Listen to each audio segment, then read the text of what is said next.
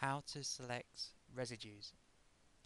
One way of selecting residues is to expand the molecule at the molecule level in the ICM workspace by clicking on the plus sign here.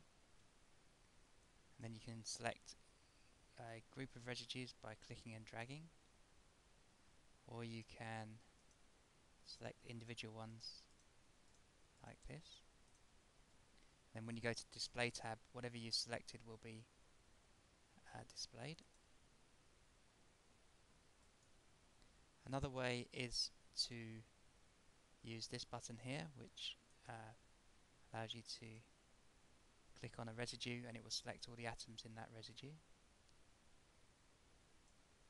Alternatively, you can change the selection mode to residue level, and then whatever you click and drag over with the right mouse button will be selected at the residue level. So here we have all the residues displayed.